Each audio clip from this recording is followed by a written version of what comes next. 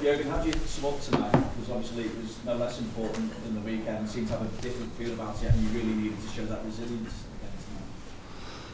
Yeah, we did. I think first half was a really good first half with a bad ending for us, like with the penalty, but then with a good ending because Ali could save the penalty, but it still left a bit of a bad taste. Like we were lucky first half, we were not. We played an exceptional game. We played really good football. We scored a wonderful goal. At the post, Fabianski with great saves, big blocks in decisive areas from West Ham. But we didn't play that well in the second half, so that's why the game opened up. We had still our moments, obviously, but in general we didn't play enough to control the game.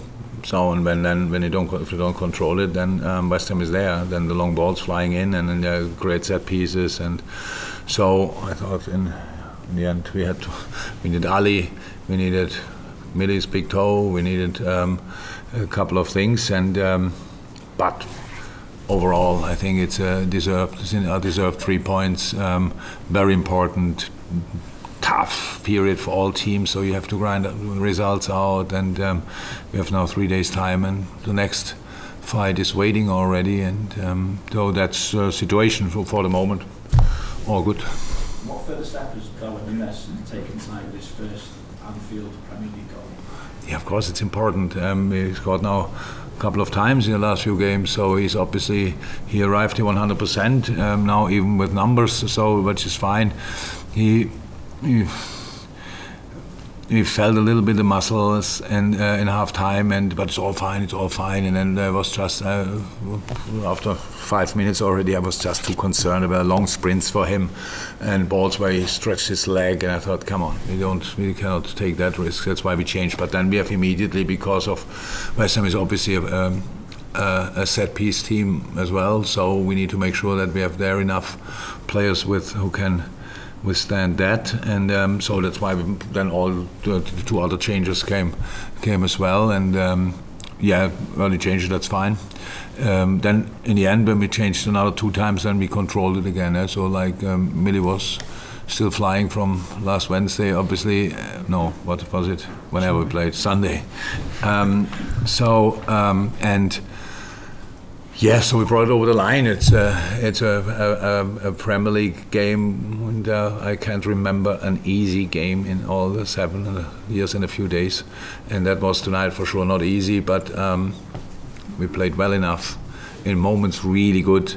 In the end, altogether well enough to deserve 3 points. Darwin's not too much of a problem, is it? The muscle, it's not too much of a problem for Darwin. No.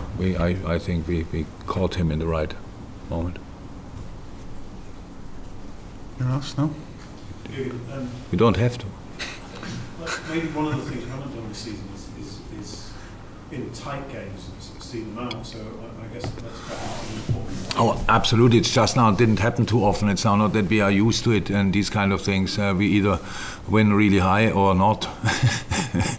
But it's the second 1-0 in a row, which is absolutely fine. It's a brilliant result. It's just then obviously until the end. I know people hate when I mention the wind, but it makes a football game really tricky. The ball is in the air, and you could see a few moments when this long diagonal ball where everybody expected Trent to get the ball, and then in the last second the ball gets a little push and it goes wide, and then there's a 1-1 situation against Benrahma, who is obviously a pretty good dribbler. So, and these situations that just can happen. So that's why you should keep the ball on the ground and control it, and that's what we have to do. But that we have space for improvement, I think, is clear. It was always the case, and it's tonight the case. But for this moment, we have 3 points more than before, and that feels massive. Thank you very much. Everybody wants to go. Hey everyone, hope you enjoyed that show. If you're looking to get yourself some amazing Liverpool merchandise, do go and check out redmenmerch.com. Just like this t-shirt I'm wearing, and tons more. It's all available for you right now over on redmenmerch.com. Check it out.